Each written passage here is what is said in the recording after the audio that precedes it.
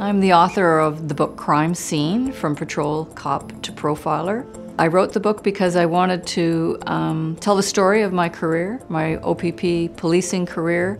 Many of the stories that I tell are from my perspective, from my interactions. They're not about the bad guys, all my stories are about the good guys. We have a posting board where new assignments come up, and I peruse them. I think most offices have that kind of thing. You decide, okay, I love my job, but is there something else out there that I'd like to give a try? And I saw that they were looking particularly for a woman.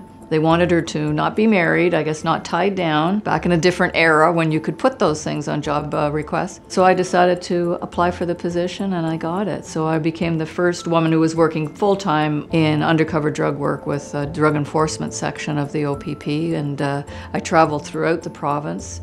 It was a very different kind of lifestyle for me, but I mean, I was literally living on the street, oftentimes with people that were homeless or between jobs unemployed, not always necessarily the most upstanding citizens in the community, but those are the people that I needed to interact with and gain credibility as far as who I was, obviously not telling them the role that I was playing, which was most often to purchase drugs. Whatever they wore or what they were, what their discussions were about, I just kept blending, and that takes some time before you actually get in and really start to do the job that you're there to do. You just try to sort of blend into the community slowly, certainly not inserting yourself too quickly, or they start to think that you might be a police officer.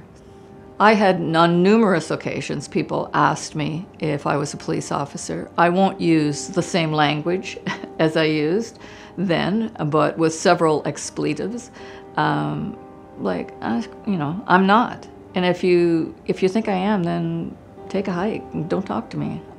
Sometimes I would have them say, well, if you're a cop, I've heard that they have to tell you the truth. And I said, really? I didn't know that. They have to tell you the truth? And I would bring it up to other people in that same community. I was talking to so-and-so, and they say, if there's a cop, they say that they have to tell you the truth. So that was just another story, and pretty much anybody that I told that to was later arrested for selling me narcotics.